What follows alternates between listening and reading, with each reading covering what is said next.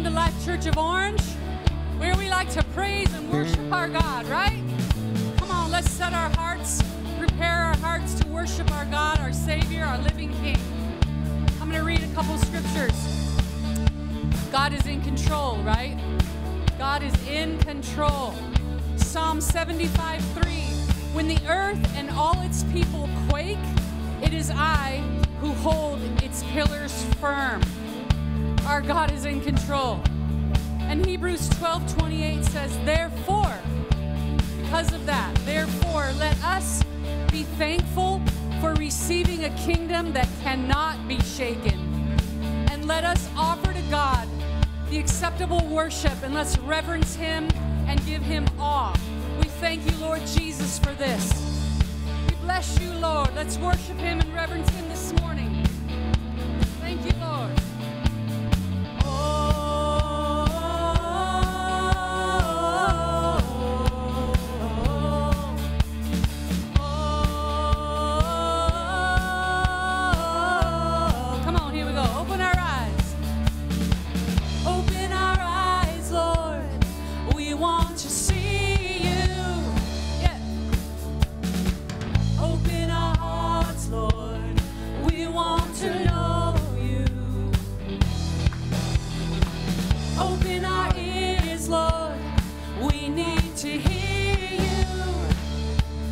Jesus be revealed, oh revealed, Jesus be revealed. God is here, God is here, God is here, he is able. We draw near to see Jesus face to face.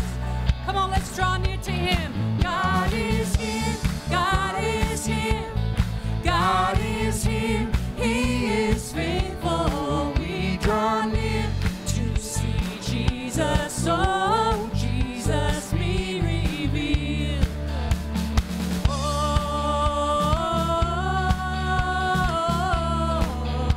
come on, open the gates, Lord. Open the gates, Lord, and reveal your glory. Yes. Open the nations, establish your kingdom. Open the heavens and pour out your spirit. Come on, pour it on us. And Jesus be revealed. Oh, Jesus. And Jesus be revealed. God is here. God is here. God is here. He is able. We draw near to see Jesus face to face. God is here, God is here, God is here, he is faithful. We draw near to see Jesus, oh Jesus be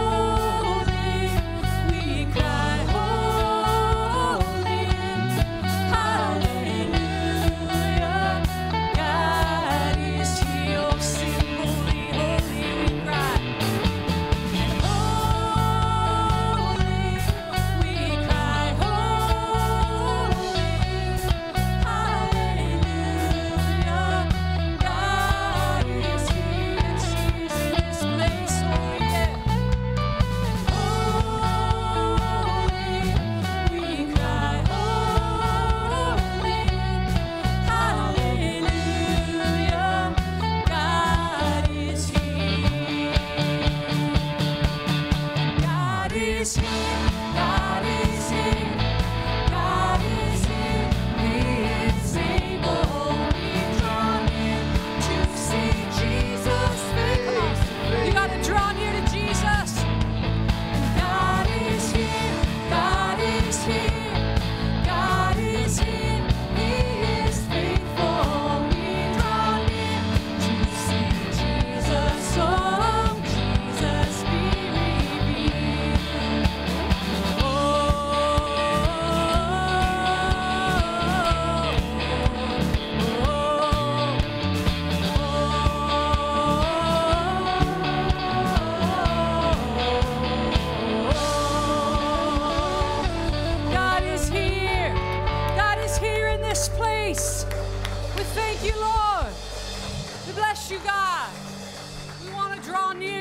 him. Thank you, Lord.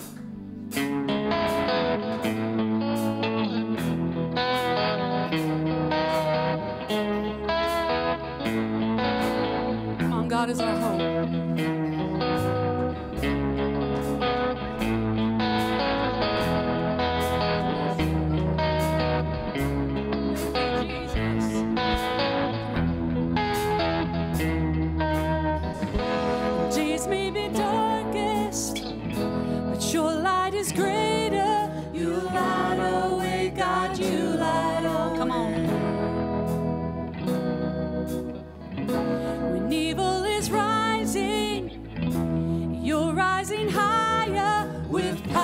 Save with power to save. And you keep hope alive. You keep hope alive from the beginning to end. Your word never fails. You keep hope alive because you are alive. Jesus, you are alive.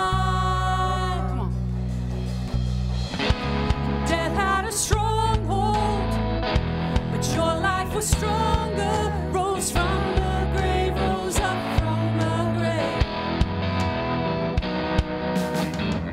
When evil is rising, come on, he's rising. You're rising higher with power to save, with power to save. Yes, you do, God. And you keep hope alive. You keep hope alive from the beginning. Your word never fails. You keep hope alive because you are alive. Jesus, you are alive. And there's hope in the morning, hope in the evening. There's hope because you're living, hope because you're breathing. There's hope in the breaking, hope in the sorrow, hope for this moment, my hope for tomorrow. There's hope in the morning, there's hope in the evening, there's hope because you're living, there's hope because you're breathing, there's hope in the breaking, there's hope in the sorrow, there's hope for this moment, my hope for tomorrow. You keep hope alive. You keep hope alive from the beginning to end. Your word never fails. You keep hope alive because you are alive. Jesus, you are alive. And you keep hope. Come on, sing it out. Keep hope. Come on, he keeps our hope alive. He is our hope. Speak it out. Never fails. You keep because you're alive, Jesus. Because you are alive. Jesus, you are alive. And you keep hope alive. You keep hope alive from the beginning to end. Your word never fails. You keep hope alive because you are alive. Jesus, you are alive. Yes, you are. Come on, our Jesus is alive. We've got hope in him. Thank you, Lord. You know, as we're singing this song, church, the Word of God says, 1 Thessalonians 5:8, it says, "But let us who are of the day be sober." It says, putting on the breastplate of faith and love. And then it says, and as a helmet, the hope of salvation. So it's talking about this thing up here, our thoughts, our perspective, that we are to have as a helmet the hope of salvation. the hope of our future.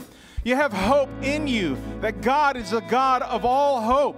And so when we're singing, He keeps hope alive, that God keeps hope alive, well, it's also understanding that we are meditating on His hope that we have about us. The Word of God says that we are to have about us as a helmet the hope of salvation. The hope of you believed, you were saved when you believed, but also right now in the process, you're being saved. God, you're learning how to be sanctified in God, because maybe right now you might be saying, man, yeah, I believe in Jesus and I know I'm saved, but man, I'm having a tough time in this life. Well, you know what? That's okay. Because you're being sanctified. That's the sanctification process that God is doing in you. So you're wearing it like a helmet. You're keeping it over your mind, right? Hope.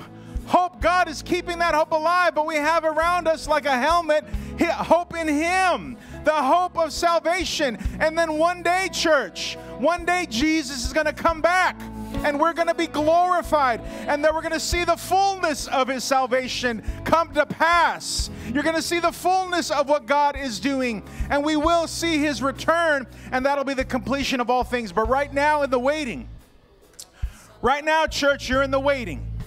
So we come and we say, Lord, thank you that you keep hope alive. Thank you, Lord God, while I'm waiting, while we're in the waiting, while you're doing the sanctification process in me, while you're helping my mind to understand, while you're helping my mind and my heart to stay focused on you and not to be distracted or carried away by all the other cares, all the other things that are trying to come at us. Guess what? The Word of God says, put hope like a helmet over your head. Yes. What does that mean? That's protection. That's the protection of God in your life. And it's hope, because you're saying, God, I don't have it all together, but you do. You have it all together, God. Right now, you might be feeling like, man, this thing looks like a mess. This thing looks like it's all just one little thing and it's all going to fall apart. But God is telling us in the Word of God that let us who are of the day be sober. What does that mean? It means be serious. Guess what? In God, there's going to come a day in Him where we will partake of the new wine together. And that'll be the time of joy. But right now, it's the time of being serious. Right now, it's the time of saying, okay, God, you're in this. You're with me. There's no fooling around in this, God. You're with me in this. You haven't left me aside. These aren't empty promises. It says, putting on the breastplate of faith and love. So you're putting on faith over your heart. Man, you got to protect your heart, church. We got to protect our heart with all diligence, is what Proverbs says, right? We got to guard our heart. And what is that? That doesn't mean that we close ourselves off to people, but it means that we protect what we hear, not letting the things of the enemy get in there and settle in there. You know those lies that try to come in, and what they're trying to do is those lies are trying to settle in your heart, to make your heart hard, to keep you from believing the truth in God's Word. So the breastplate of faith, we put it on. We say, Lord, I trust in you. I'm guarded by you, Lord God. I'm guarded in faith by you. And love, the agape of God, the thing that we so very need the most, church. The greatest of all the things is the love of God. And with all of that, church, we have hope as a helmet. We have the hope of salvation as a helmet over our head, church. You know, I just heard as we were worshiping God, I heard the Lord saying, remind people, remind the church family, remind the people of God to put hope as a helmet over them. That's protection from the living God. That don't just be absorbing all the pains. Don't just be absorbing all the letdowns and all the frustrations. Don't do that. Don't do that. Don't let that rejection settle. Don't let those words that you've been thinking about, somebody told you, don't let that settle in your mind. But put on hope as a helmet, the hope of salvation, that God is working things out in your life right now. He's sanctifying you right now. There's going to be glory that's going to come one day, and you're going to be in that also. God has saved you. He's done it. So we are to believe, but we are to have hope in this hour. Amen? Can we have hope, church? Can we have hope? When we sing it, can we do that one more time? You keep hope alive one more time, just that chorus of it or whatever that is, the phrase of it. And let's just sing it. And right now, church, just believe by faith. Yeah, right, when you're singing that, you're putting hope as a helmet. You're putting hope. The hope of salvation. It's a helmet over your mind, faith over your heart, the love of God. He's doing it in you, church. Let us believe Him. Amen.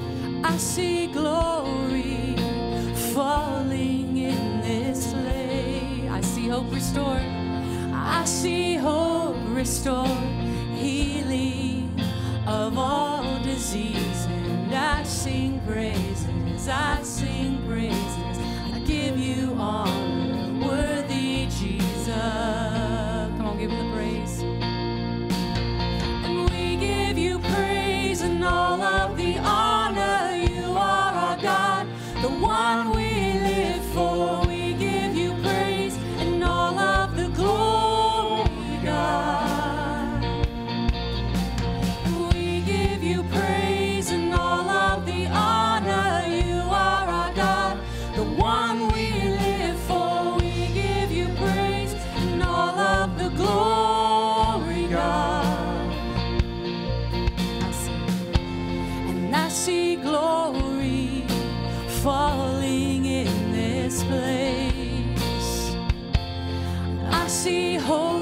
restore the healing of all disease. And I sing praises, I sing praises. I give you honor, worthy Jesus. Come on, praise. And we give you praise and all of the honor. You are our God, the one we live for. We give you praise and all of the glory, God. We give you, Lord, and we give you praise and all of the honor. You are our God, the one we live for. We give you praise and all of the glory, God. All of the glory, yeah, we give to you, Lord. All of the glory, so we give you, Lord, all of glory. all of the glory we give to Oh, we you, give it Lord. all All to to you, you, God. All of the glory. Come on, let your presence fill this place.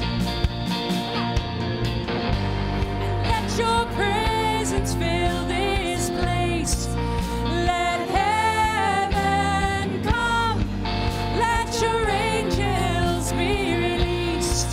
Let heaven come. We will worship at your feet. Let heaven come. Face to face we want to meet. Let heaven come. Let it come. Oh, yes. We give you all the praise. We give you all the honor. Come on, let's sing it. And we give you praise and all of the honor. You are our God, the one we live for. We give you praise and all of the glory, God. We give you praise and all of the honor. You are our God, the one we live for. We give you praise and all of the glory, God. We give you praise and all of the honor. You are our God, the one we live for. We give you praise and all of the glory, God. All of the glory. All of the glory.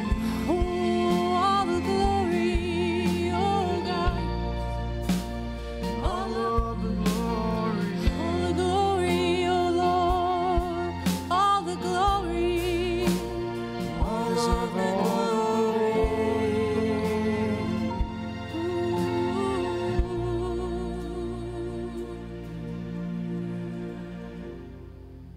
Thank you, Jesus. Thank you, Lord. Thank you, Jesus. Thank you, Lord.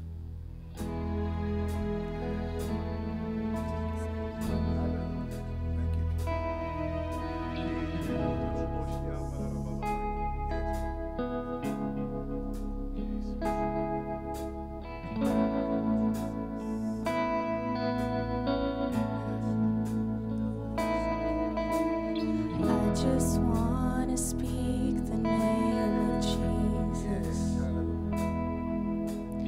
over every heart and every mind. 'Cause I know there is peace within your presence. I speak Jesus.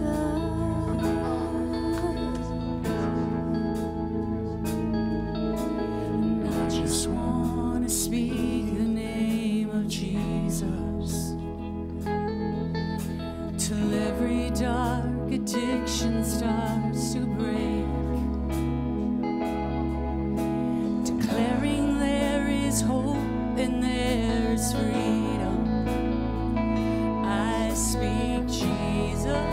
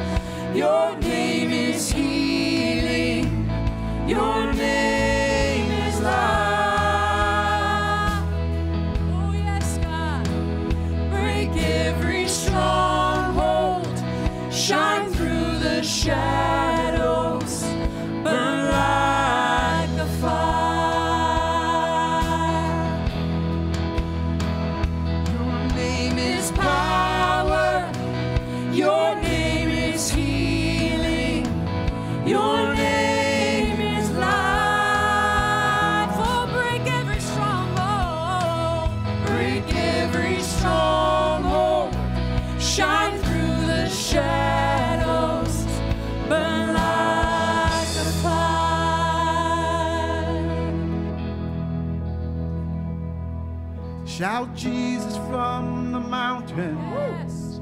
Jesus in the street. Jesus in the darkness over every enemy. And Jesus for my family. I speak the holy name of Jesus. Come on. Shout Jesus from the mountains, and Jesus in the streets, and Jesus in the darkness over every enemy, and Jesus for my family. I speak the holy name, Jesus. Your name is power. Your name is healing. Your name is life.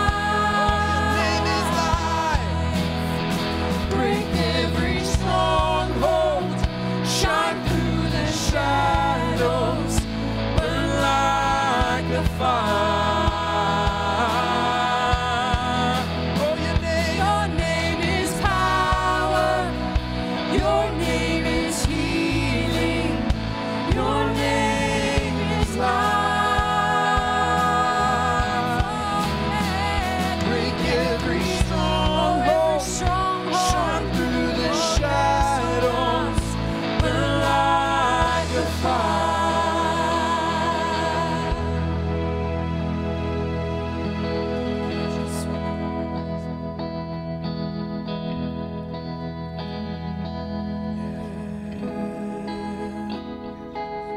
It's only by your name.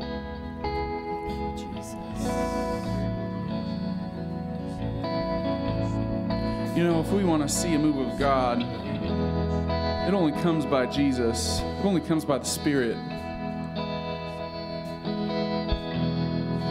And it comes by our faith.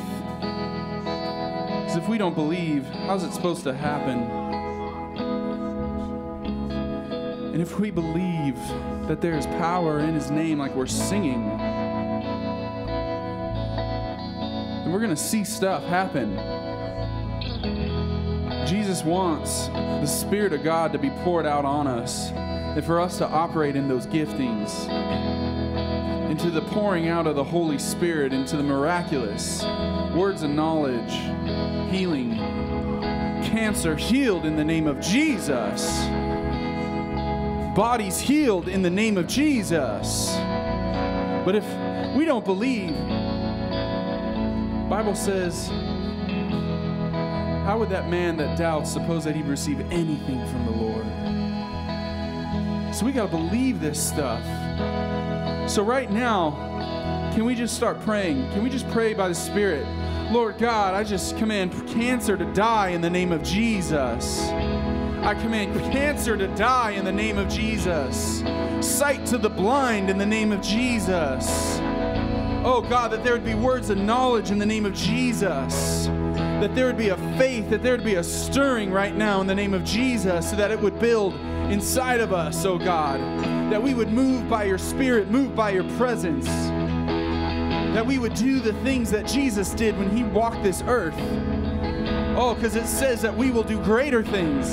But if we don't believe that, how's it supposed to happen? So God, I just declare it right now in the name of Jesus.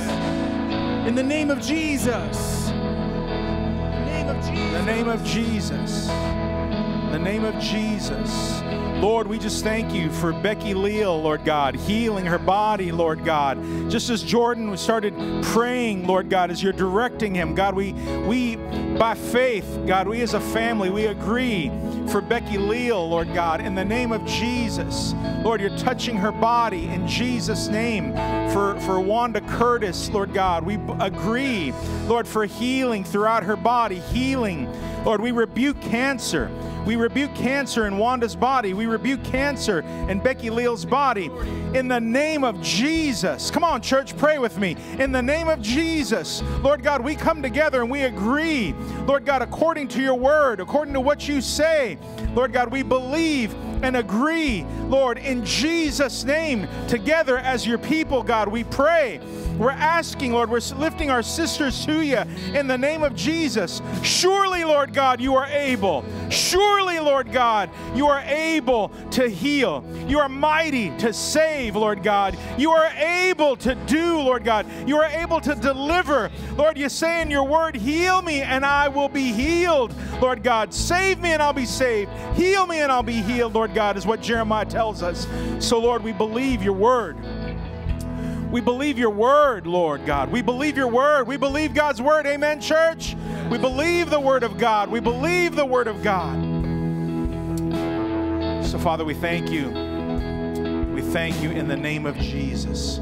Church, I want to read to you here what 1 Corinthians 12, verse 7 tells us. I want you to hear me.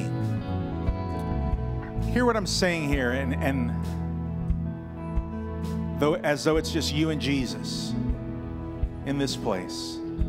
It's just you and the Lord Jesus. The Word of God says, but the manifestation of the Spirit is given to each one for the profit of all. God's gifts of grace. The Word of God, 1 Corinthians 12, it says that His gifts, His manifestation, right? You know what that means? Where it's happening, where God's gifts occur. The manifestation of the Spirit is given to each one. You're each one, right? Amen? You're each one. All of us here. But it says, for the profit of all. To bless everyone here. God gives you these gifts, these spiritual gifts, the manifestation of the Spirit. It's not you doing it. It's power, Holy Spirit power, infused power inside of you. God working in you for the profit of everyone else here. So you might be saying, oh, wow, oh, that's great, but I could never step out in that. Remember, just think of it, just you and Jesus in this room, nobody else here. Just you and Jesus. He's talking to you right now. Will we believe for the manifestation of the Spirit? Because the Bible says, this is not man. It's not me saying this. It's not me saying this because I want to stir something up. I know there's been a lot of error in the church. I know there's been a lot of wrong motives. But I'm reading to you here from the Word of God. It says the manifestation of the Spirit is given to each one, given to each of you, to all who believe. If you believe in Jesus, and how you know you have the Holy Spirit is because if you can say that Jesus is Lord sincerely from your heart, if you can say that Jesus is Lord, you can only do that by the Holy Spirit. No one can say Jesus is Lord without the Holy Spirit. Understand that. If you can't say Jesus is Lord, well, hey, we can pray for you. We can help with that. But I'm saying this to you by faith. I'm saying this to encourage you. Because you might be hearing what I'm saying and you might be going, oh, no. Oh, no, no, no, no, no, no, no, no. This is scary. What are you talking about here? I'm reading to you the Word of God. I'm reading to you the love of God. I'm reading to you how the church is to interact with each other. Yes, we're to fellowship and love and walk in love with each other and forgiveness and unity and mercy, absolutely. But part of that bonding as we grow in one another is by the manifestation of the Spirit in each of us, because it's given to each one for the profit of all. So it says, for one is given the word of wisdom through the Spirit, through Holy Spirit, to another the word of knowledge through the same Spirit, another faith by the same Spirit, to another gifts of healings by the same Spirit, to another the working of miracles, to another prophecy, to another discerning of spirits, to another different kinds of tongues, to another the interpretation of tongues. But it says, but one and the same Spirit works all these things. Holy Spirit works all these things, distributing to each one individually as He wills. So what does that mean? So God is here with us. When the worship team opened up this morning, we were singing, God is here. God is here. How does it go? He's faithful. How does the words go? He is able, right? He's faithful. God is here. And we're singing it. You know what Jesus says? When 2 or 3 are gathered together, there I am. You have the Holy Spirit inside of you. But we need to use these gifts that He's given. Guess what? He came in this morning and He was distributing gifts. He was passing them out. So my responsibility as a follower of Christ is either I'm going to receive what He gave me or I'm going to reject it because I'm afraid, because I don't understand, because I'm being fearful, because what are people going to think of me? Oh, there's cameras on. People are watching this online. We lost it. Well, if I wasn't reading to you the Word of God, then yes, I would agree. But I'm reading to you the Word of God. Guess what? I'm here. Believe me that I like things decent and in order. I like things too decent and in order. So that means I can hinder things. You hear me? So it's safe, but understand, God wants us to step out in these things. God wants us to step out in these things. Becky, you got something? Sharon and Ed, I have a sense that God's doing something right now with the both of you. Amen. Amen. Just receive. Just lift your hands and receive. Father God, I pray that you baptize them in your Holy Spirit. I pray, Father God, that you are with them, that you flood them with your Spirit, because I just have this sense that you both are pushing and crying out to the Lord. And I just receive whatever God has for you right now as Pastor Gabe lays his hands upon you. Father God, fill them with your Spirit and do what you want to do inside of them. Fill them with your Spirit, oh God. Fill them with your Spirit, oh God, that they would let go of anything that would hold them back, that they would let go, Father God, and release anything, Father God. Release it all, release it all. There's no questioning why, no questioning, but just release it and let it go and baptize them and fill them with your Spirit, oh Father God. Fill them with your Spirit, oh Lord God. We thank you, Lord Jesus. We thank you, Lord God. Give them more. Give them more, Father God. Give them more, Lord Jesus. Thank you, Lord. Come on, church. Just pray for them. Let's worship God. Thank you, Jesus. Thank you, Jesus. Come on, just work inside of them right now, Lord. We pray for them. Work inside of them right now in the name of Jesus. We thank you, Lord God. We thank you, Jesus. Hallelujah. We bless you, Father God. We thank you, Jesus. We bless you, Father God. We thank you, Jesus.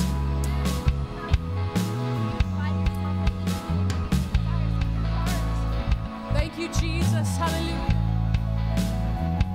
Delight yourself in Him, and He's going to give you all those desires. Delight yourself in Him.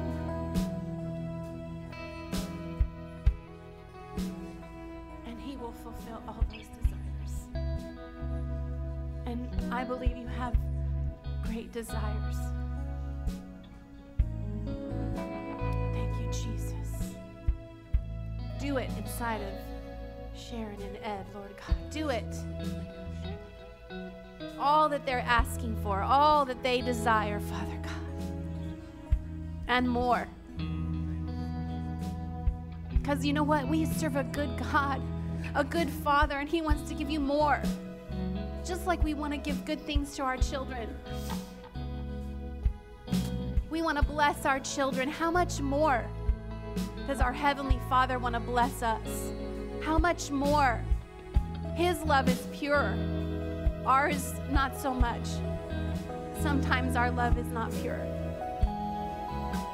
But the love of the Father is pure and holy. And He loves you like you love your children, but more. More than we can even comprehend. He loves you. He loves Sharon. He loves Ed. Thank you, Jesus. Thank you, Lord. You know, Sharon, just as Susan was praying there,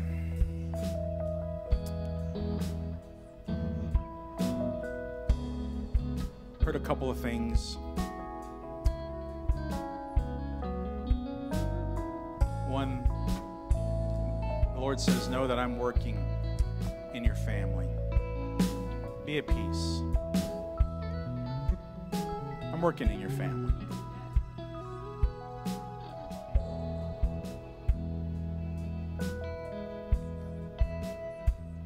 I have this, says the Lord. I'm doing my work. You just keep trusting me. Amen. But I saw something else. I saw what looked like a garage. And I saw you were busy working, but you were working behind the garage. Everybody else was in the front. And you've had this thing in your heart, well, I have to be the one working behind. I have to be the one doing all these things back here.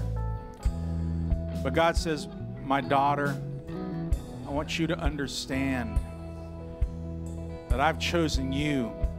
I called you long ago. It was you that I was calling.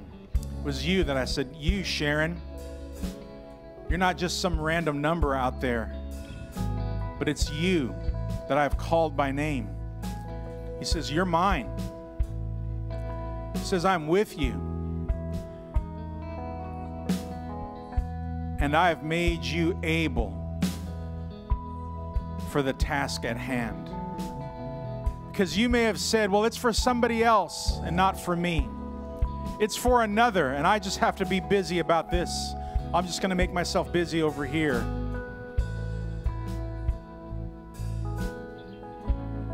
And those greater things of God, you said that's for somebody else, that somebody else will take care of that. And God is saying, no, my daughter, it's your heart that I want.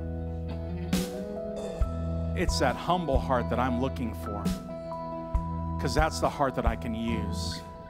That's the heart that will represent me to the lost. That's the heart. I put that in you. I made you this way. But there have been words that have been spoken against you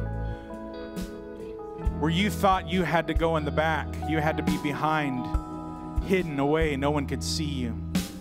But the Lord is saying to you, my daughter, I want you to come out. Come out of the shed. Come out from behind those hidden areas.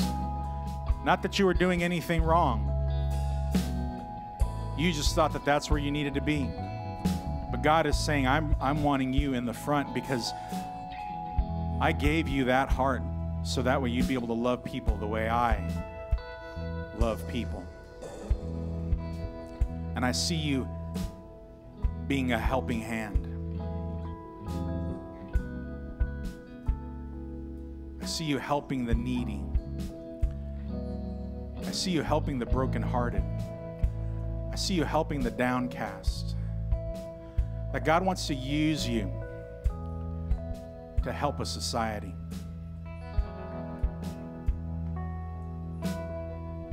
Does that make sense to you?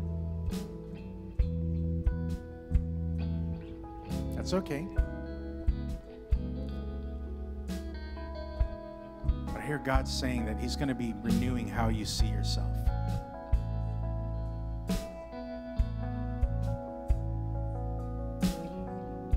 God's going to be putting in a greater confidence in you. Confidence in God, not a boastful, prideful thing. That's not who you are.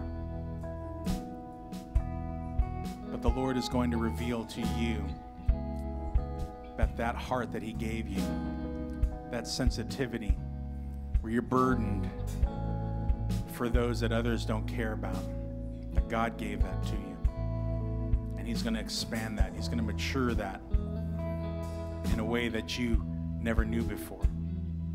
As He's growing you, He's going to mature this heart in you to be able to show the hand of God, the help of God to those that are weak, to those that are looking to God for help. Amen. Father, I just thank you for Sharon, Lord, in the name of Jesus, for Ed and Sharon both. Lord, why you're wanting to have them strengthened in your gifts, Lord God, is to be able to take this, Lord, into the highways and the byways. Lord, like the Good Samaritan who came and gave of his own resource, and he bandaged up and he brought oil. Oil represents the Holy Spirit. Lord, that you want them to bring the power of God to people's lives while also ministering to their physical needs, Lord God.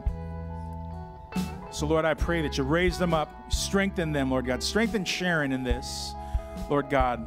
Let her see in a new light, Lord God, who you've called her to be.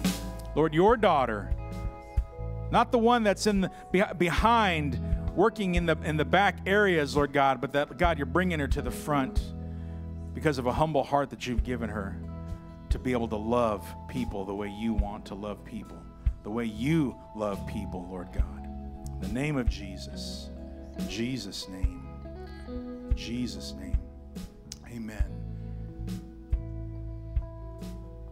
Tina, I hear the Lord say, I've heard your cry. He hears. And He wants to fill the dark places, the shadows, and fill them. And that He's coming to answer you. He's coming to fill you. He's coming to renew you. And He sees it. And He's working inside of you. And what may seem silent is not silent, but that He's working and He's producing more. He's producing more inside of you than you could even imagine. And He's doing that work. And He wants to do a complete work. Yes. That you would allow Him to do that complete work. And I thank you, Father God, right now that you are shining upon the dark places and the shadows and the things, the sorrows and the discouragements, Father God, that have come against Tina. Father God, I thank you, Lord, that you are working in that way, that you're bringing a light to these things, Father God, that you're bringing that light, Father God, to shine, that she's going to shine brighter, that she's going to grow. Father God, I thank you, Lord, for your move. Thank you for your move in her life right now. We thank you, Father, for touching her right now, for healing every wound, for replacing old thoughts. We thank you, Lord Jesus. And the friend that's next to Tina, the only thing I heard was just God wants to give you more. And I heard you saying, what do you want? I heard Him asking you, what do you want? And He wants to give you more and fill you more and fill you more and fill you more and give you more and give you more. Fill her with your presence, oh Father God. Fill her with your presence, oh Lord God. In Jesus' name. Amen. Tina, would it be okay if we asked you to come forward? We just pray for you. And what I want to do is this, because the Word of God tells us that we're to understand the significance of laying on of hands. There's several aspects of that. And so what Becky just prayed over you, Because what I saw over you is I saw the light of God. So, and Becky, could you come down here also, please? So we want to lay hands on you, Susan. And here's what I hear in agreement with what Becky was sharing and imparting to you.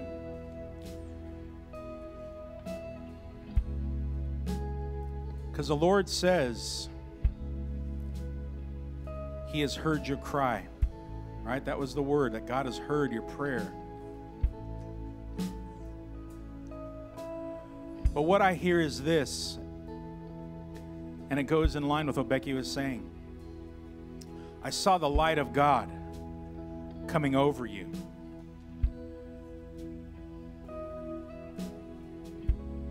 And the light of God is very offensive to darkness. And it makes the darkness move back further and further away from the light. But God says to you, my daughter, I've given you a heart for truth.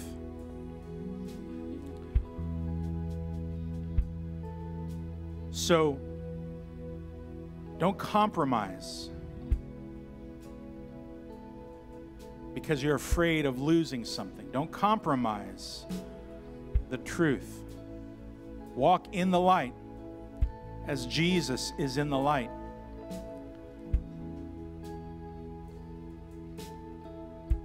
And know that the Lord will bring all those things together. You won't lose. But all those things that you desire will come together stronger than ever before. But the Lord says, but I'm purposing for you. Stand up in this hour. Stand up in the truth. Let the light of God, and that's what we're going to pray. We're going to pray an impartation by the Spirit of God. That God's going to reveal to you His truth more and more by the Word of God. The Word of God becoming bigger and bigger in your heart. Because what's going to happen is God is going to start exchanging your thoughts for His thoughts. As you begin to seek the Lord, you begin to take in the Word of God, and the Holy Spirit's going to help you to understand more and more. And the light is going to grow. It's going to become like bigger around you. So at first, there's going to be some people that aren't going to like this.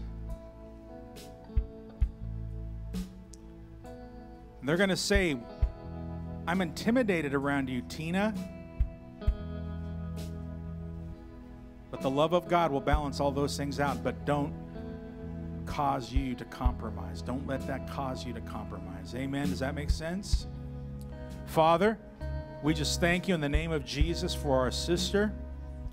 Lord, we just impart right now. We just impart right now encouragement by the Word of God. Lord, your light, the light of your truth, by your Word, Lord, growing in our sister in the name of Jesus. Lord God, and that you will strengthen her. Holy Spirit, you will strengthen her. Lord God, that she will not compromise. She will not compromise in standing for you. But God, she knows that your strength is with her. Your power is with her, Lord God. And even the enemy would try to come and lie to her and say, no, that's not what's happening. No, that's imagination. No, trying to bring defeat. But we speak against that in the name of Jesus. And Lord, you are doing a work in her now. You are performing a work in her. Lord, you're manifesting your spirit in her, your strength in her, Lord God. The light of God growing around her, that the darkness would begin to flee, that the things of darkness, and Lord, as she walks in your truth, Lord, she's going to see things that were problems before become easier. Things that were in opposition to her because they were darkness. Lord, you're going to give her wisdom and understanding, Lord God, and she's going to speak your word and stand on your word and pray according to your word, and that darkness is going to flee, and problems that were so difficult before are just going to fall apart and fade away. In the name of Jesus. In the name of Jesus.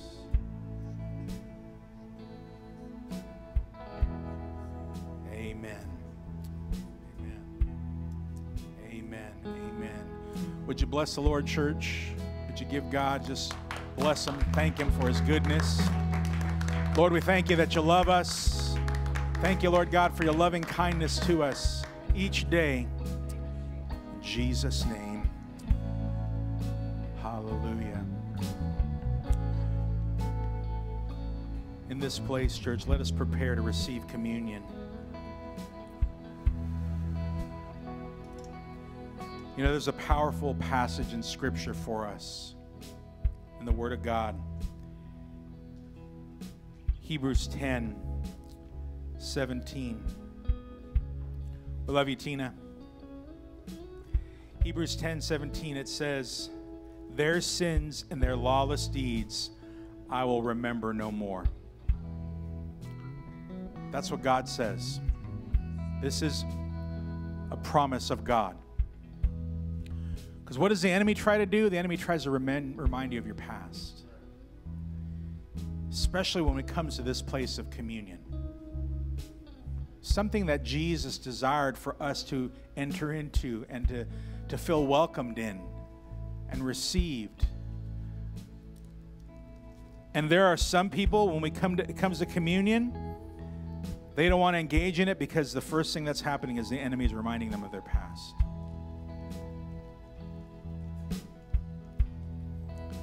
But here's the Word of God, church. Here's the Word of God.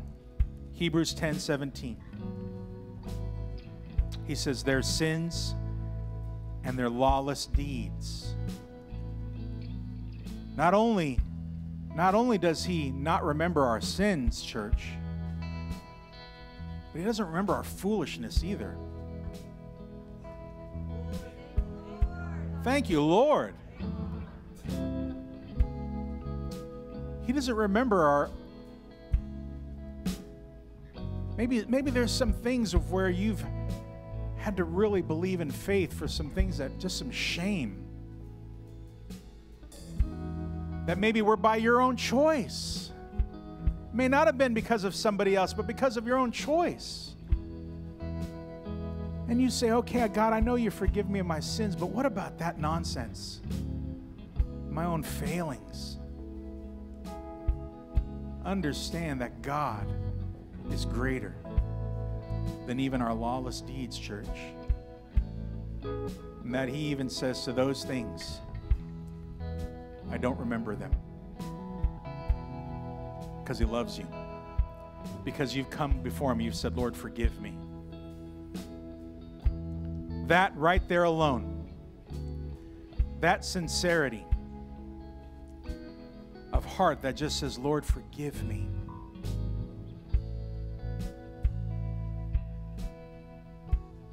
You know, the Father's heart, his response to you is, yes, I forgive you. And you might say, but man, I've got some lawless deeds, some things that are just ridiculous. And the Father says, I don't remember them. Jesus says, I don't remember them. So that means we need to get a new mind on that. That we need to say, Lord, if you don't remember these, then why am I remembering these? Why am I continually staying? So the Lord says to that person, it's time to get a new heart.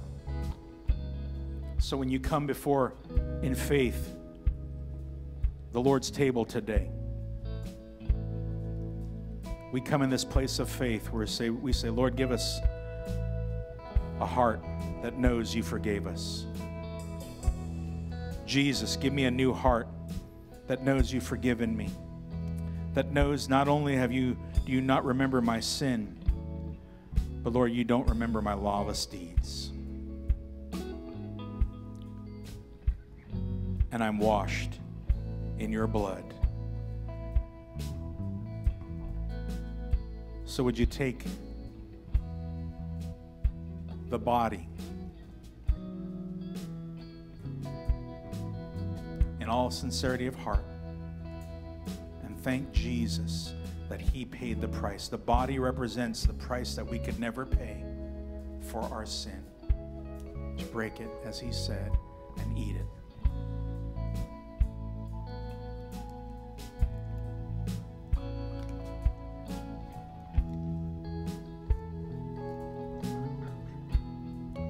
And the cup representing the blood of Jesus.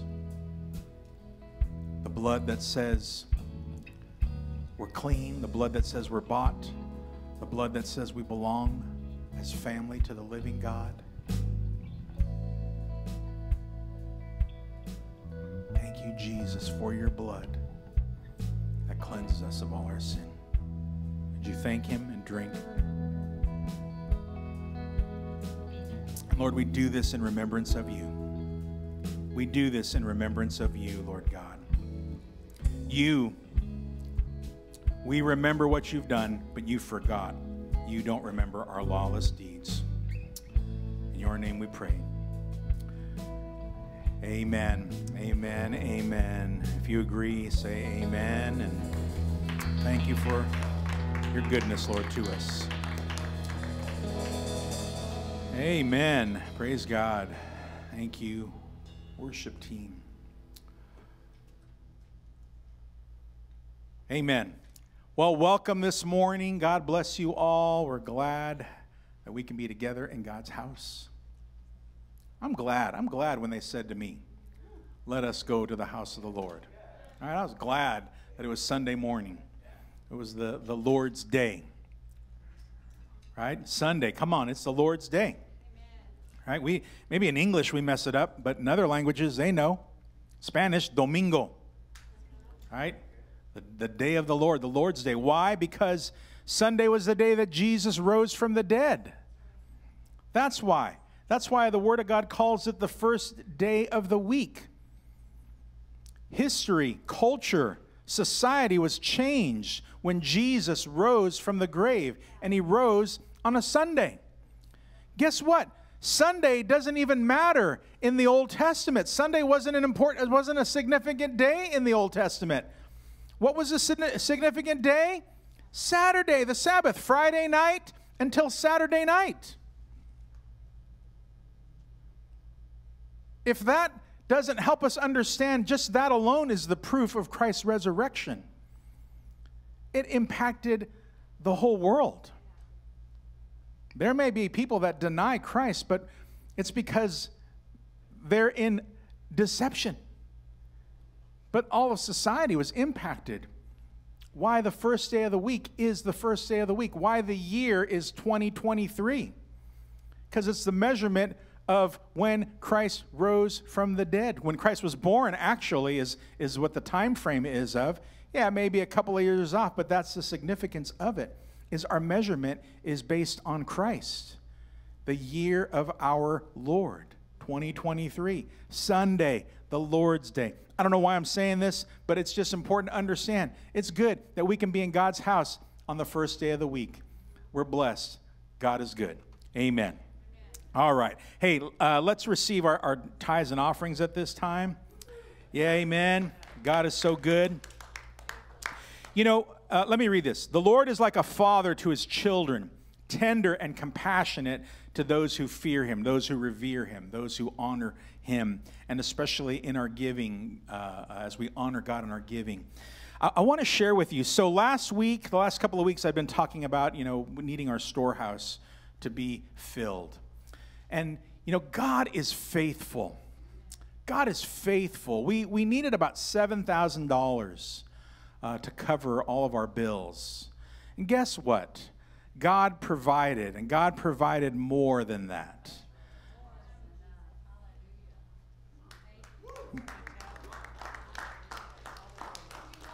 Thank you, Lord. Thank you, Lord. And I want to say to you, church family, thank you for your faithfulness in your giving. Thank you for being faithful, because God does indeed use a faithful people. I've said before, God doesn't need our money. That's right. He doesn't.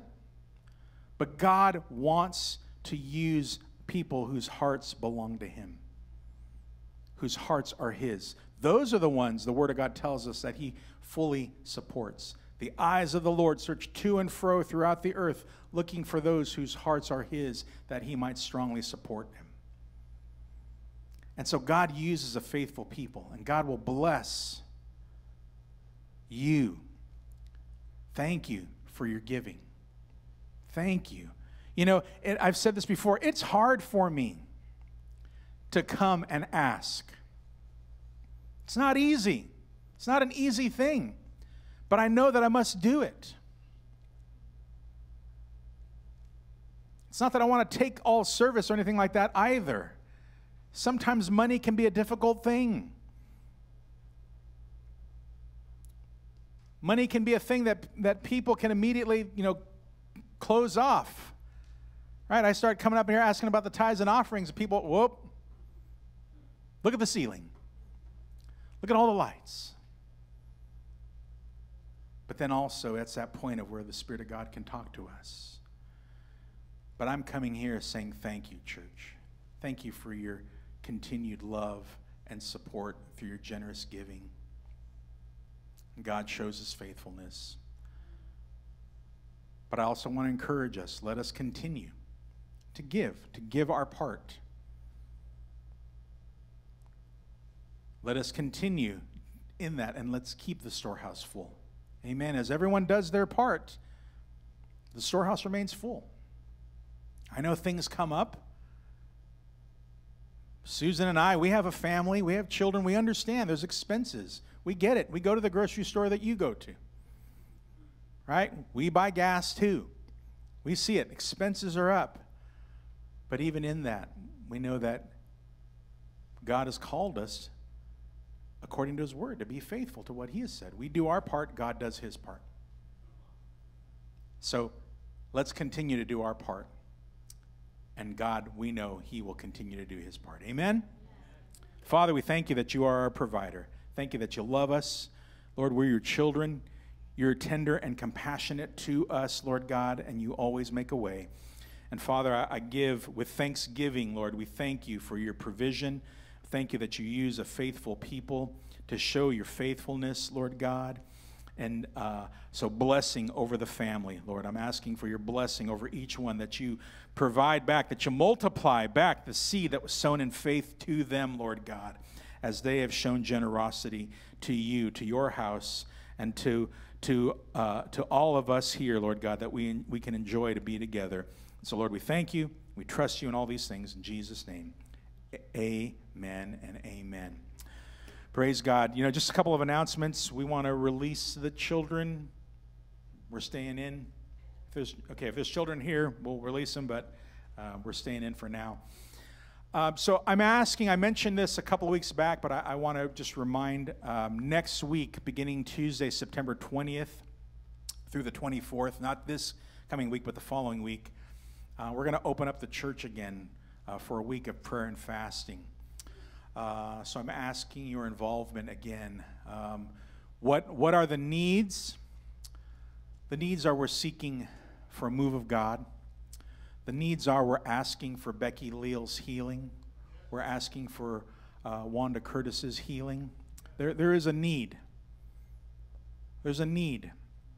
But it's not necessarily for a need for self, but there's a need for others, that God would teach us and understand how to intercede more and more as a people of God, that we would ask for this society, that we come together to pray for Orange, that we come to pray for Orange County, that we come to pray for Southern California, that we come to pray for California, that we come to pray for the United States, that we come to pray for the Western Hemisphere, that we come to pray that God's will would be done in the earth as it is in heaven, that we come in line with what the Spirit of God is asking us to do. Because God hears our prayers, church. That if we can grow in this and understand what 1 John 5:15 says, it says, if we know that he hears us, whatever we ask according to his will, then we know that he answers our prayers. We know that what we ask for, God's going to do it. And that's powerful. But it's not a one-off prayer. It's going to be understanding to be a people of God, to come into his house and intercede. God says, my house shall be called a house of prayer. So this is something that we need to be doing, church. So we're going to have the doors open, 6 to 7, starting Tuesday the 20th. Why are we doing it on Tuesday and not Monday? Because we have a class going on that we've just started in some of the leading men in this house. So we're going to stay focused on that. But starting the 20th through the 24th, rather, Tuesday through Saturday, every night, 6 to 7 p.m. And so we're going to have the doors open to come and pray, and we're asking for your involvement. We're asking that you would come and pray with us. Jesus says when 2 or 3 are gathered together in agreement, whatever they ask, I will do, is what Jesus says in Matthew 18. So we're coming together and doing that. 2 or 3 coming together. We know that when 2 or 3 come together, Jesus is there. And he says when 2 or 3 come together in agreement, he says, I'll do whatever they ask according to my will. Amen? All right, so we will do that. So, and then don't forget Thursday morning Bible studies for those of you available, 10 a.m. every week. You are invited to come on out. All right, let us see if we can, if we'll get through here, Romans 12:2. Amen? Let's read here. Romans 12:2. It says, do not be conformed to this world, but be transformed by the renewing of your mind, that you may prove what is that good and acceptable and perfect will of God. Let's understand this. Life in the Spirit, a Spirit-filled life, walking in the Spirit, is a life that is yielded to Jesus. Living in His Word, and what that does is that yields freedom. You know what I mean when I say that? Yield, like a plant. When you plant something and it grows, what does it do? A plant yields fruit. Just like a plant yields fruit, you water it, you give it what it needs in the ground, but then the plant just does the rest. Right? For those of you who are, maybe you know how to grow trees that bear fruit, what do? You give it some of the nutrients that it needs in the ground. You give it the water that it needs. But it does the rest after that. That's God's work. Amen? Well, it's the same. It's very similar.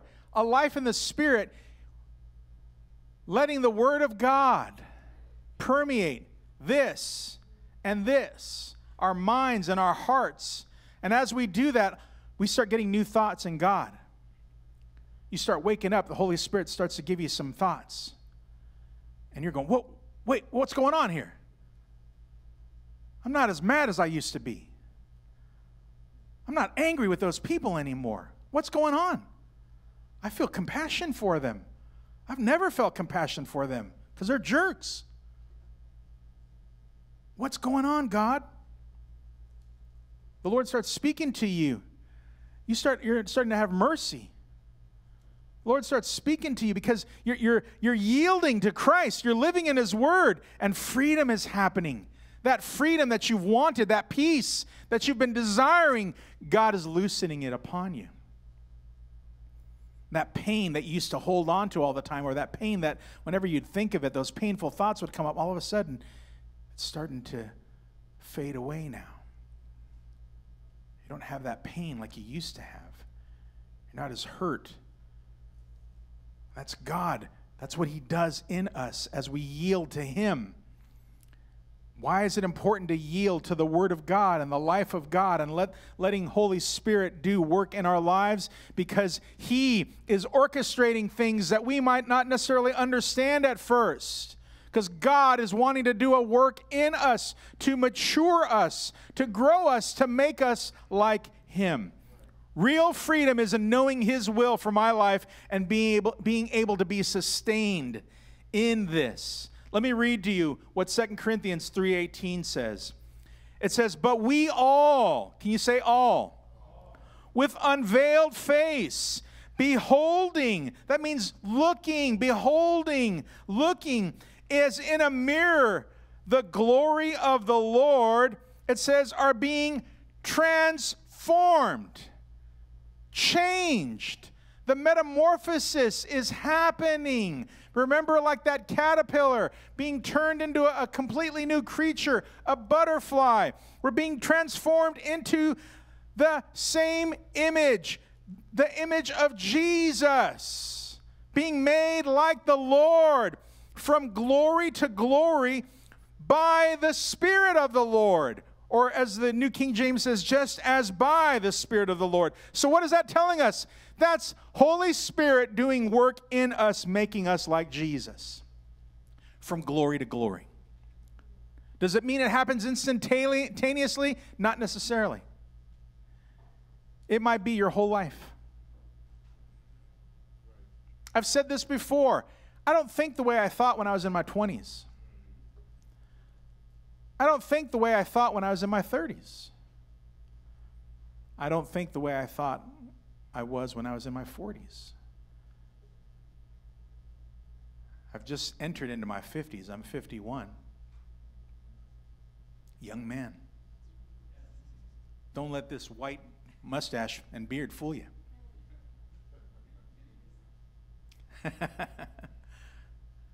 Hard-fought wisdom for making a lot of mistakes. I like to say, I may not know what to do, but I know what not to do.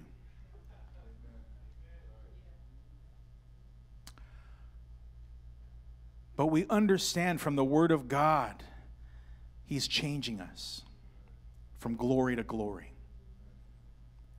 And we're sustained. We're sustained where you're at. Right where you are, God is sustaining you in that. I don't need to get ahead of God, but know that God has me right where I need to be. He has you right where you need to be as we continue to seek Him from glory to glory, just as by the Spirit of the Lord. It's the work of the Holy Spirit in us, transforming us into Christ's image, making us like Jesus. While the God of this age has the power to blind those who are given to it, who are surrendered to it, but the work of God in the child of God is He's making us more and more like Jesus. He's bringing us into that place, giving us truth. Now, I want you to see, a transformed life is a mature life.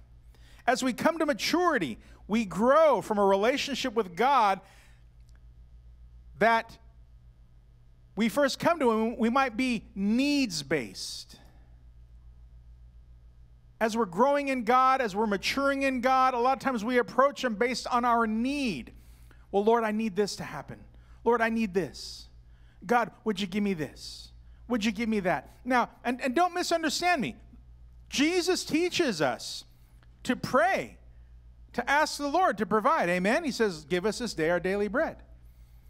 Because God wants us indeed to be dependent upon Him. Yes, yes, and amen. He doesn't want us to be independent of Him. But God does want to mature us from being needs-based to being His will-based. Let me say that again.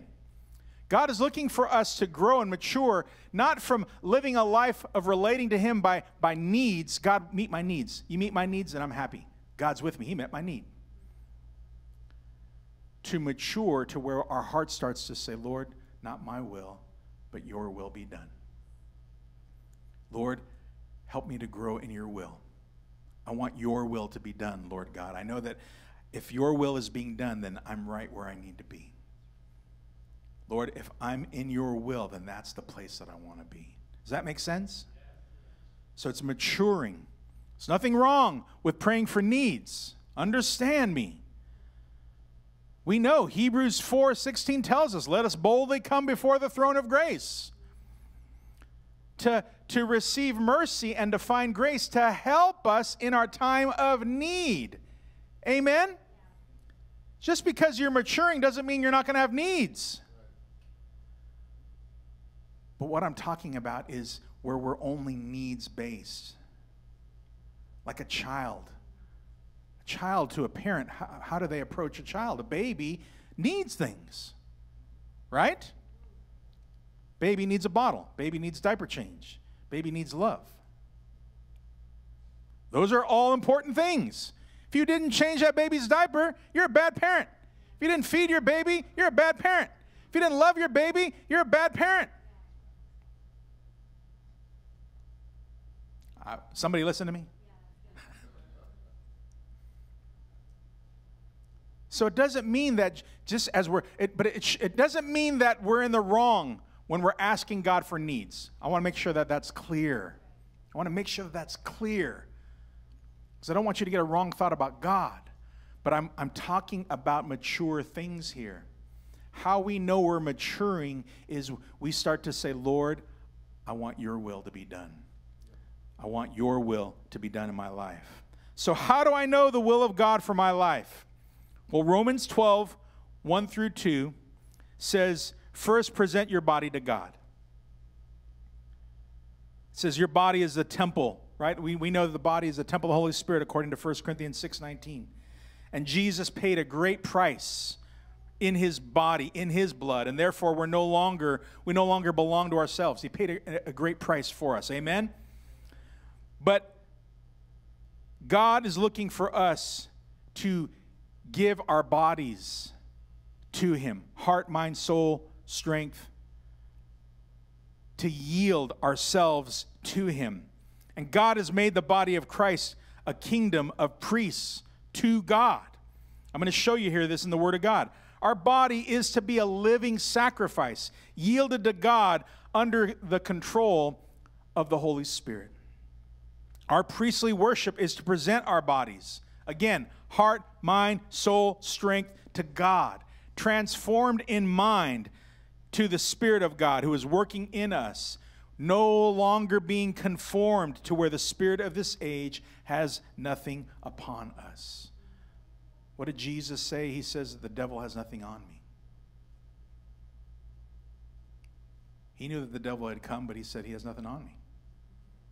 God is looking for us to grow in this way also. And in so doing, we will fulfill the most important thing in the universe, God's will. Why is it the most important thing? Because it is what's in the scope of all history, in all the universe, God's will is the one thing that is going to be done. Everything happens according to God's will. Nothing happens outside of God's will. Amen? So, let me read you this. Romans 8:29-30 out of the New Living Translation. It details for us God's complete plan for a believer in Christ. It says, "For God knew his people in advance, and he chose them to become like his son, so that his son would be the firstborn among many brothers and sisters." And that word firstborn, it doesn't mean like birth.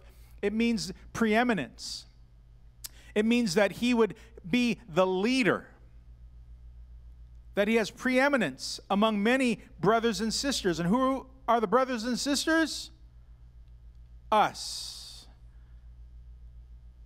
That's us. Does that mean that changes who Jesus is? No. He's still God. But we share his glory. That's what Jesus has done for us. We get to share in his glory. And having chosen them, the Word of God says, he called them to come to him. And having called them, he gave them right standing with himself. And having given them right standing, he gave them his glory.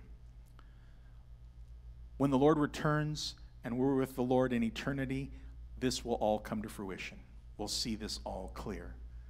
This will all be made certain. And we'll understand that God was wanting to make us and mature us, make us like Jesus. That was his plan. We may have different ways of getting there, but that's going to be, ultimately, we're all going to be like Jesus. God is making us, maturing us, and growing us to become like him in maturity. Amen? So, what is the good, acceptable, and perfect will of God? First of all, it is not three separate wills of God. There's not a good will of God, and then an acceptable will of God, and then a perfect will of God. No. There's one will of God. A good will of God. Because what that basically says is then I'm trying to make God's will bend to what I want. I'm going to do things my way. Well, I'm not doing anything bad, so that's a good will of God. Well, may not make God happy, but it's acceptable.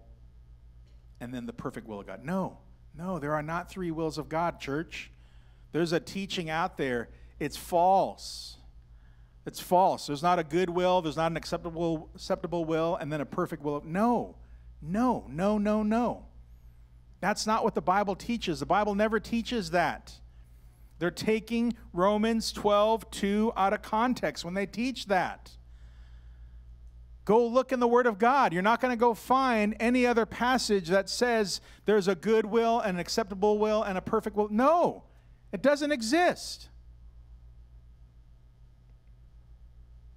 There might be people that are living maybe in carnality, and God is patient with them. But Revelation tells us that God is patient with Jezebel for a season. We don't want to be Jezebel. Am I talking to anybody here? Okay, just make sure. Got quiet. The Bible is teaching us that God's will for our lives is good. God's will for your life and for my life is good. God's will for your life and my life is acceptable.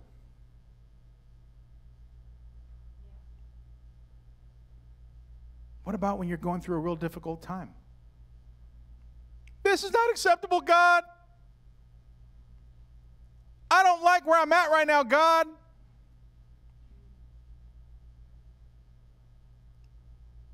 But see, that's where the Lord, the Spirit of God, is doing His work from glory to glory. And God's will for us, church, is perfect. It's complete. So that means that it's us yielding. What did John the Baptist say? Right? Less of me, more of you. I must decrease, He must increase. What does Jesus say to the Father in the garden? Not my will, but your will be done. But I thought Jesus and the Father are one. Yes, they are. But He was saying, Father, your will is the most important thing. He said, Father, I yield to you. Because He was doing that for us as an example. That we would have that heart to say, Lord, I yield my will. But Lord, I want to do things my way. I want to do it this way. Nope, His will is good, acceptable, and perfect. Well, what if you don't feel like God's will is good, acceptable, and perfect? What do we do with that? Will we acknowledge that we're false? Will I acknowledge that I'm false? That God's ways are truths and my ways are not?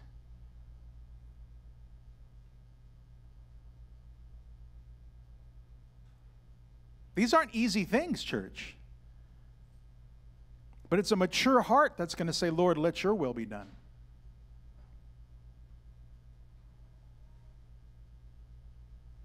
That's how God, you may have gone through difficult things in your life. And you're saying, God, why did that happen? That didn't seem good, acceptable, or perfect to me. Now, God is big enough to hear that, church. But it doesn't end there. It doesn't stop there. But that's where we come back another time and say, Lord, help me to understand. Help me to mature. Make me like you, Jesus. Help me to say, not my will, but your will be done. Amen. There are some examples of what the Word of God tells us about His will. There are many, but I'm just going to cite a few. Matthew 6:9-10, Jesus says, in this manner, therefore pray, our Father in heaven, hallowed be your name. Right? When we come to pray to God, it's worshipful. It's on the principle of worship. Hallowing God is on the principle of worship. And He says, your kingdom come, your will be done on earth as it is in heaven. One of the most important aspects of our prayer is that we pray, God, your will be done on earth as it is in heaven. Your will. When I see violent crimes and awful things happen, that's where I pray, Lord, your will. Let your will be done on earth as it is in heaven. That there's a lie going on there. There's a false thing going on there. But Lord, let your will be done. Because our prayers are powerful. Our prayers are powerful. Our prayers can turn the world upside down, church. The effectual, fervent prayer of righteous people does much good. That we can pray like Elijah prayed. God hears your prayers. That's how powerful the prayers of a follower of Jesus Christ are. If we will just believe. If we will just be renewed in our thinking. If we will just understand the place that God has given you.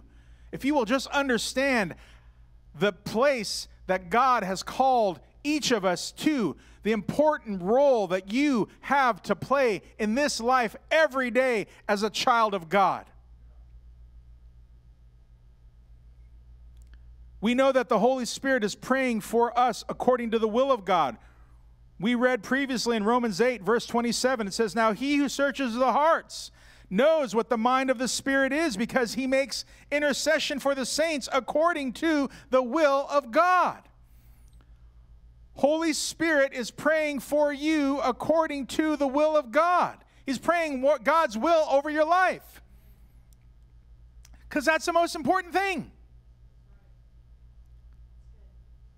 So you can be assured as a believer. Holy Spirit inside of you. He's praying for you according to the will of God. He's praying God's will. Thank you, Lord. Thank you, Lord. Thank you, Lord, that you're praying God's will over my life. Holy Spirit, thank you that you're praying your will over my life today. You're praying according to the will of God in me. Amen? So God's will is to honor him with our bodies, living holy before him. 1 Thessalonians 4, verses 3 through 4 out of the New Living Translation says, God's will is for you to be holy. What does that mean? Set apart to God. God's will is for you to be holy, so stay away from all sexual sin. Then each of you will control his own body and live in holiness and honor. Why does the Bible make such a big deal of sexual sin?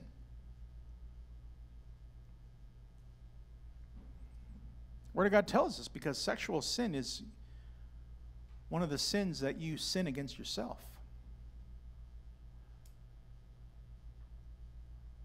Many of the other sins, lying, stealing, you do that to somebody else. But sexual sin, you do damage to yourself. In the moment, you may feel gratified.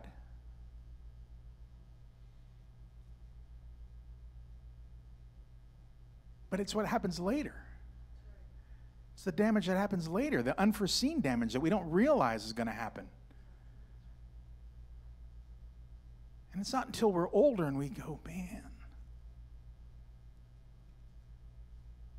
the pain, the guilt, the oppression.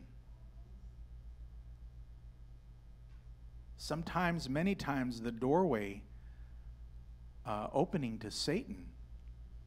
So many things in that. So God calls us. His will is that we live holy and that He's given us the power, Holy Spirit power to control our bodies. Fruit of the Spirit, amen? Yeah. Self-control.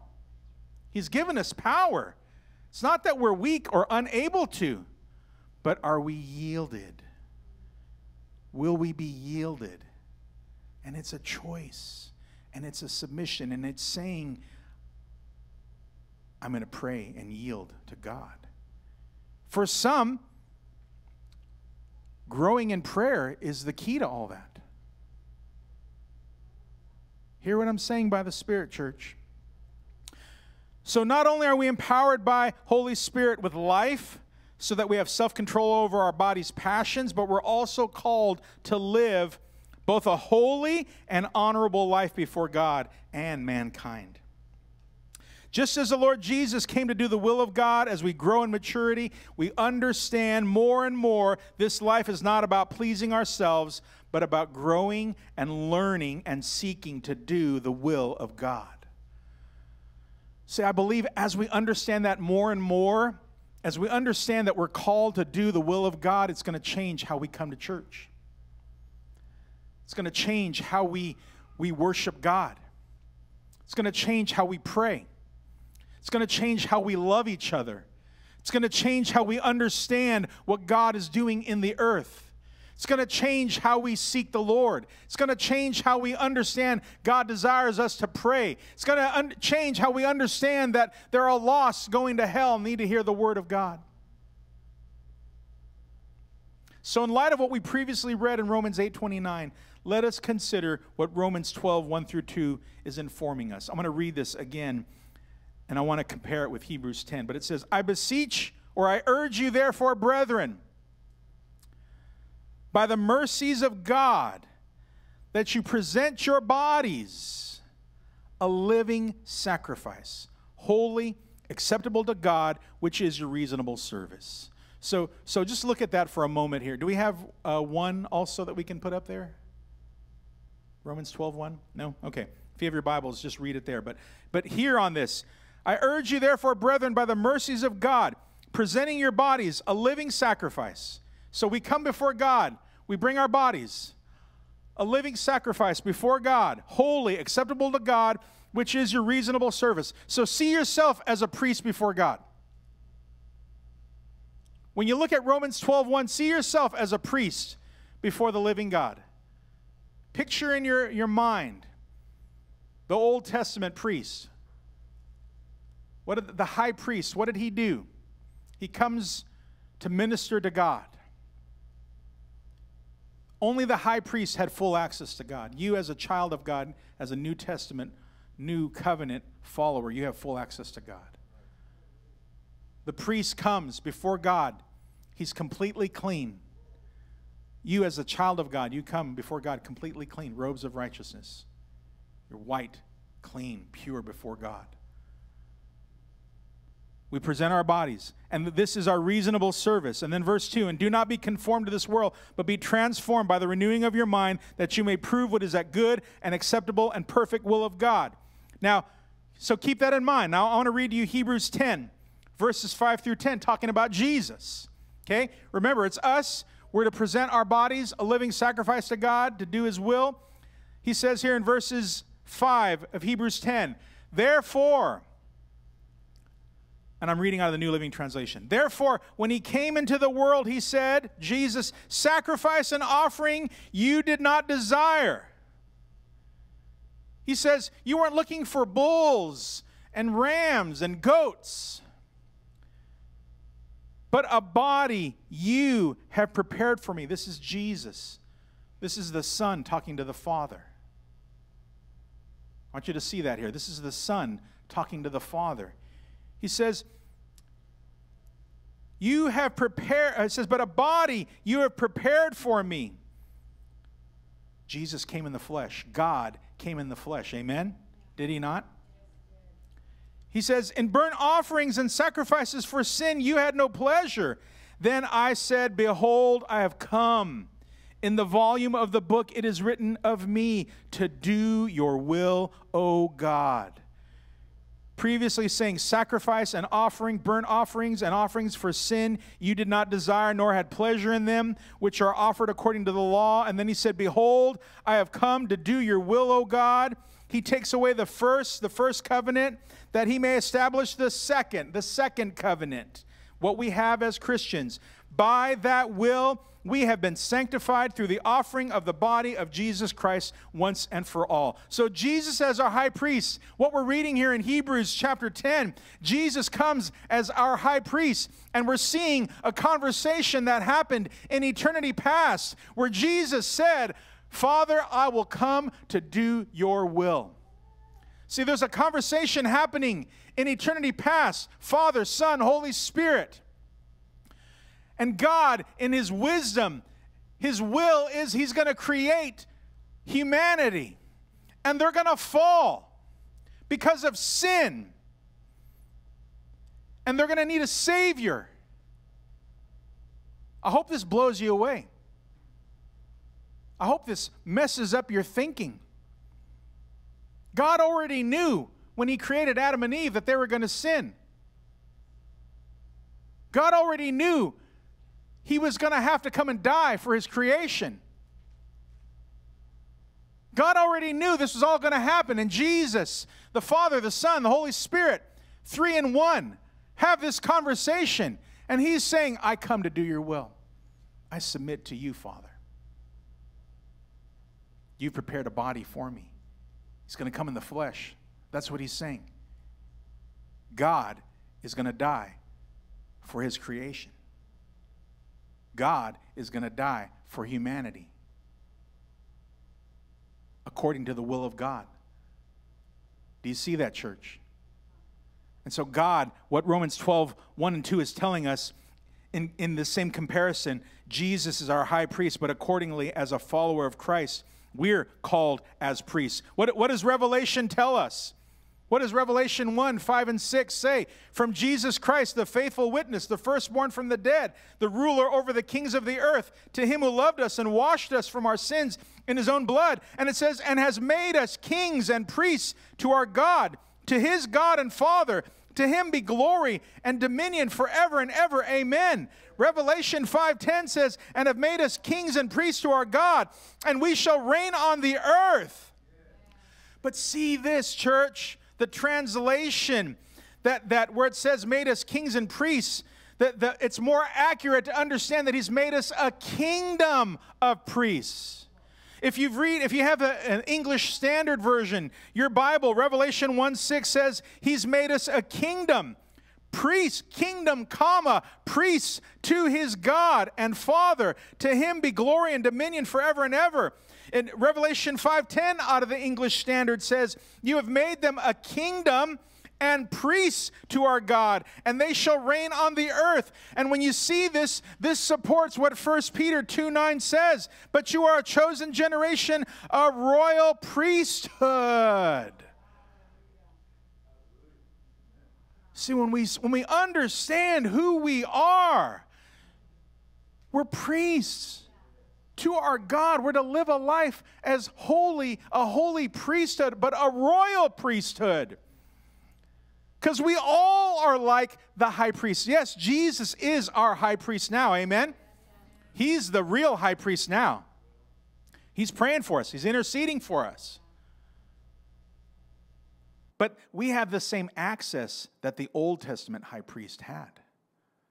In the Old Testament, under the Old Covenant, only the high priest could come into the Holy of Holies. Now God in Christ has made us the Holy of Holies. Holy Spirit lives inside of you. We're the Holy of Holies now. We have full access to God. The subordinate priests before, in the Old Covenant, they didn't have that kind of access to God. What did they do? They prepared everything. They're the ones that are shining up all the dishes and the cups and everything, making it clean and preparing the bread and cleaning up the blood and cutting up animals and all these things that they had to do, that the Levitical priesthood had to do. But it was just one. Because you know some of the subordinate priests, they're all bloody from cutting up the animals. They're not clean. It's the high priest. He's clean. Guess what? That's who we are now. Because God's maturing us, making us like Jesus. That's his will. That's his plan. So when we start to see in all of this, Romans 12, 1 through 2 should make it clear God wants us to be able to discern his will. God wants us to be able to understand that God wants to mature us. And it's the mind of Christ that's going to produce a mature mind, being transformed, renewed, that we might be able to prove what is that good and acceptable and perfect will of God in our lives. God wants us to understand this. It's the most important thing that we need to understand, because God's will is the most important thing in the universe, church, because God's will is going to be done. When you look at that last chapter of Revelation,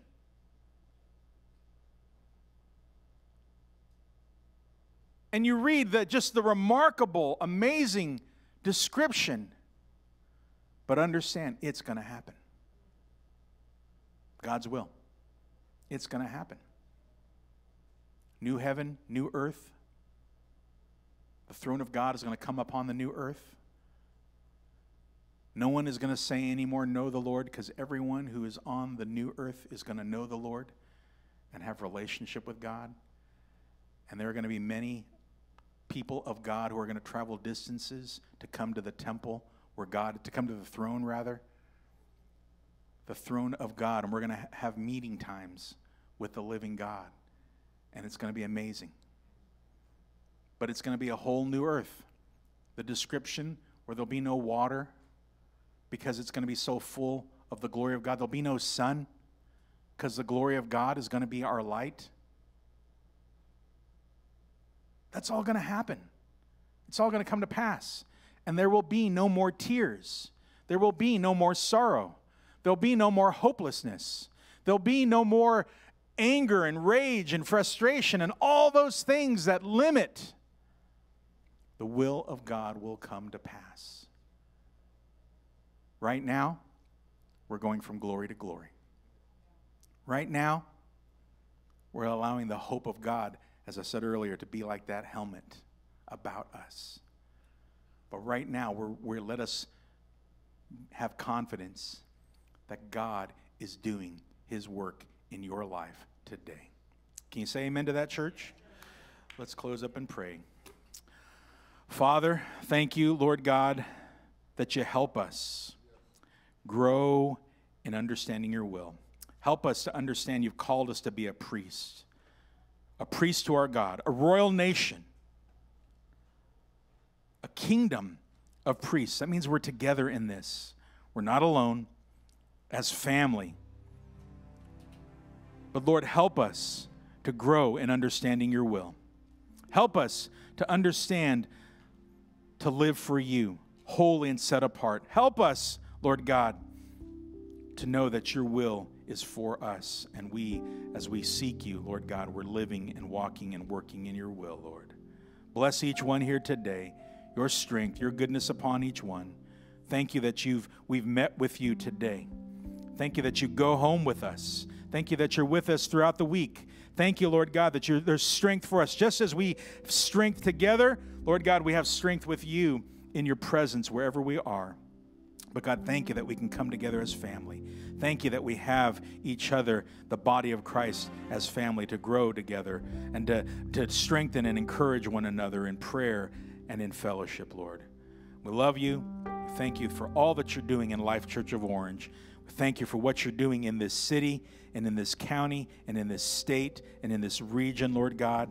Lord, let your will be done here on earth as it is in heaven. In your name, Jesus, we pray. And if you agree, church, say amen. Amen, amen. Well, we love you. God bless you all. Have a blessed week. We'll see you Tuesday at 10 a.m. or Thursday at 10 a.m. for Bible study. Consider your part for the following week as we come together in prayer and fasting. And we hope that you can join us as many nights of the week as possible. Again, we love you. God bless you. Praise God.